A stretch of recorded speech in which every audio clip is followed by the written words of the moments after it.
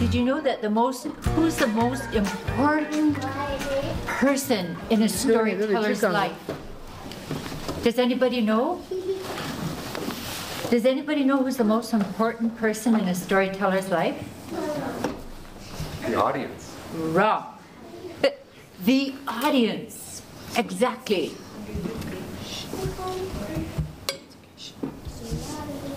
Yes, and you're the audience, and thank you so much for coming. I've been just stuck on the highway for at least 45 minutes. When I started here, I thought I had plenty of time. I started out, came down King Edward, and there was a huge fire truck making a whole lot of noise. And then 2 ambulances came. And guess where the cars were traveling with me? What were they doing? They were just, they were waiting. They were just sitting there, like me, saying, I've got places to go, people to see, things to do. But nobody was moving. You know why? Because when a fire truck comes through, all the cars must stop. Okay? They have to stop because the fire truck is needed. And then we went a little bit further, and 2 ambulances were coming. And did you know that when you learn how to drive, if you see an ambulance coming, what do? You go to the side of the road and you stop. Oh, there's a police car. That's what came next. You were right. The police came to join the ambulances, and the fire truck, maybe another fire truck came in. I don't know. But I was sure glad to get out of that situation. Not the police car. Or police tow truck. I know, I don't think there was a tow truck involved, but you might be right. So, my name is Louise. I'm very happy to be here. I'm very happy to have little children and older children with you, because you know what? You might never think about this all the time, but your mom and your dad were children. Yeah. And what did they love? Stories. Stories. And did you know this, that every one of us, you, all of us are a story. We are a story in the making, right? Every one of us have story. So my story is, and I'm going to stick to it, is that I was one of the luckiest kids in the world. You know why? My grandma was a very wonderful storyteller, and she had friends who were also storytellers.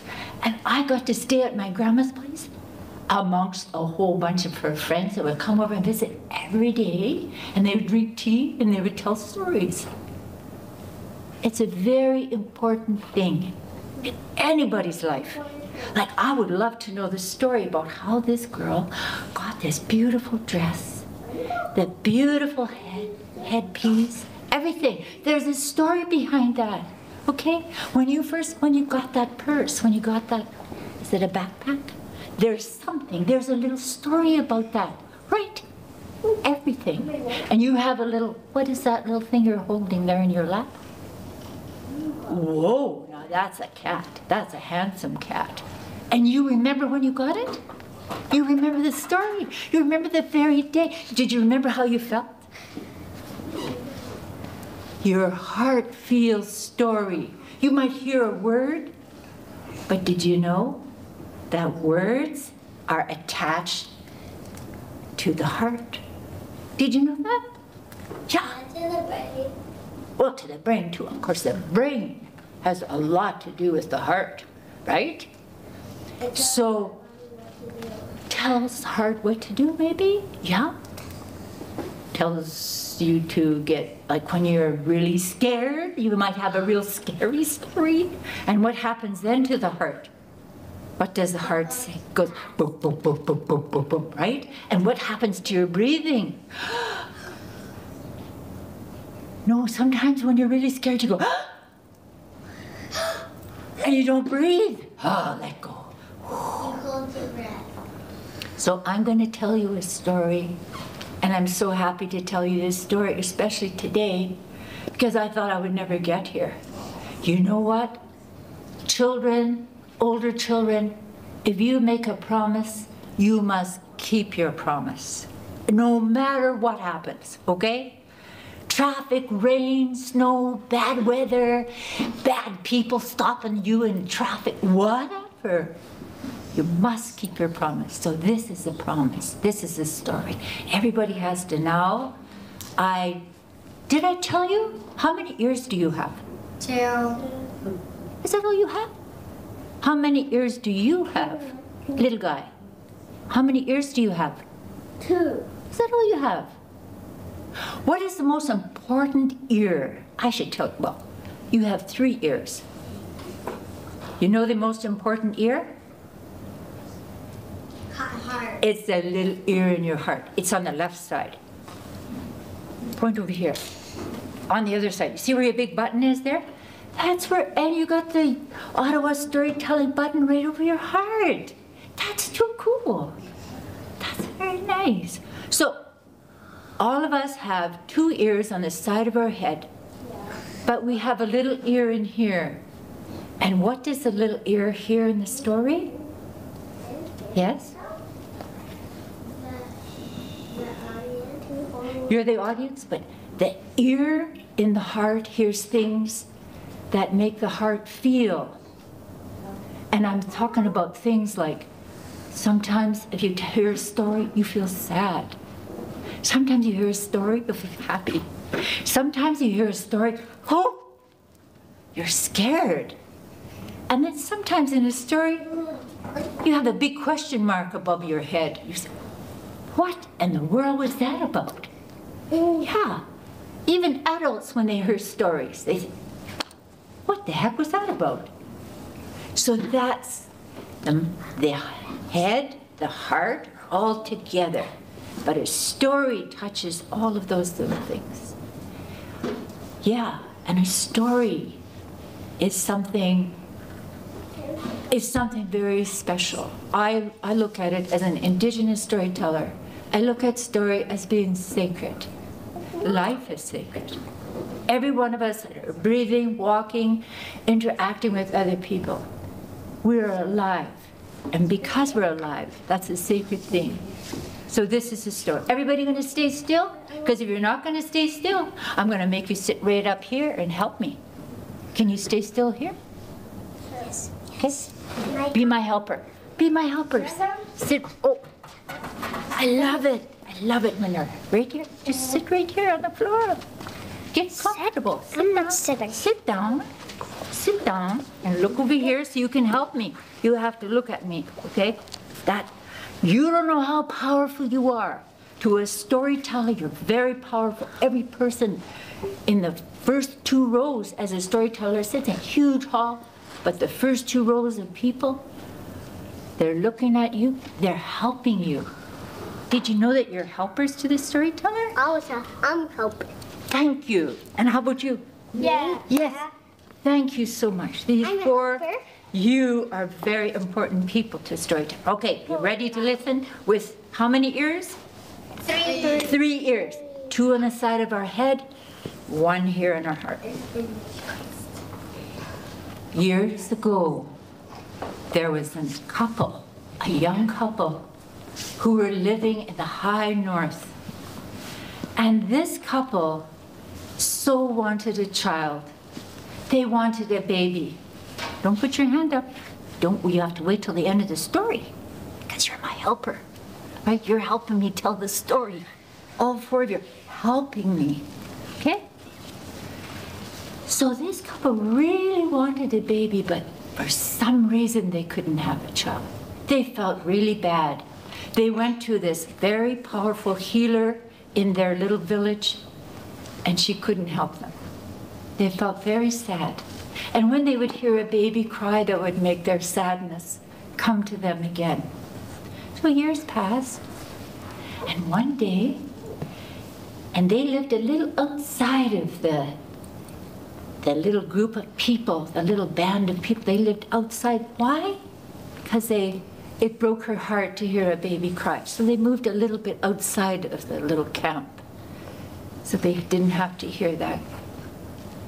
And one day, the woman was out and she was catching birds. You know, like the former storyteller here was talking about animals, and animals feed people and all of this. Well, she was snaring little tiny ptarmigan. They're about as big as a chicken. A big ptarmigan would be about as big as a chicken. This guy is really trying very hard to be still, and he's doing good. Thank you. Now, she was going around setting snares, and she was catching birds. And she thought to herself, am I hearing things? When she got over to this certain area where she had set a snare, she thought she heard a baby crying. Is it the wind? What is it? Is it these small little trees here? And she went close, and you know what she found? You can't believe it. No. There was a baby. There was a baby. And the baby had just gotten born. It even had its long umbilical cord attached to the tree. She couldn't believe it. So she took her tiny little knife off of her belt, which women used to use in the old days, and she cut the umbilical cord. It was the little baby boy. And she put the little boy under her parka. She gave thanks. Oh my goodness, this has been her wish. This has been her longing. And she went home, and her husband was delighted. Her husband couldn't believe it, that they now had a baby boy. Well, I have to speed up the story because we're supposed to get out of here at a certain time. So she took the baby home under her parka. And because she hadn't given birth to this baby, she knew that it would take a while for her to make milk so she could feed the baby from her breast. So she made some soup, and she made this tiny little cloth, and she fed the baby some caribou soup. So that's how the baby could stay alive while the milk was coming in. Now this amazing thing was happening every night. It would seem around the same time, this little guy would start crying, the little baby. And they made little fur pants for him, so they called him Thukthul, our little baby Thukthul. And Thukthul would start crying, and Mommy would try to comfort him, and then Daddy. And then just intuitively, this mother knew what to do. She went over to the tent, she opened up the door, and there it was. The mother, the moon, was full. And as soon as the baby saw the moon, stopped crying. So every night when the baby would get cranky, she would take the baby there. She said, "Tujri, Tujri," means moon. There's your moon. And she talked to her husband one night, and she said, "You know, I think this is the moon spirit. I think our little child come from the moon." "Yeah," he said. So they took very good care of that child. They made sure that he was always well kept, protected, because he's from the moon. Now, I should tell you, sometimes animals, wild animals, they change their pattern. And this year, the caribou went in a different direction. And that all the people were waiting there for all the migration of the caribou to come through. It's like a grocery store for them. You know, they're all coming through, and they hunt the caribou. They run them into these big corrals that they made. They didn't come. People were starving. Oh, you can imagine not having any food for days. People were boiling the old bones and trying to make soup and trying to stay alive. Yeah. So you know what happened? The little boy, what's his name?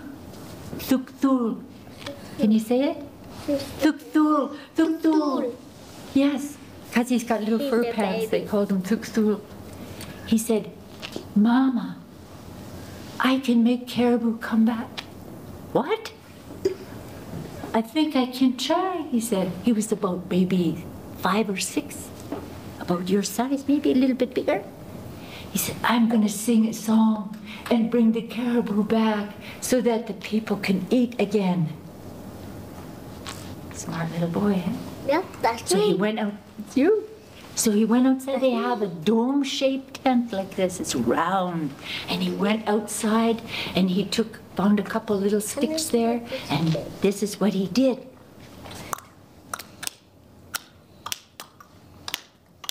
Hey, hey, hey, hey,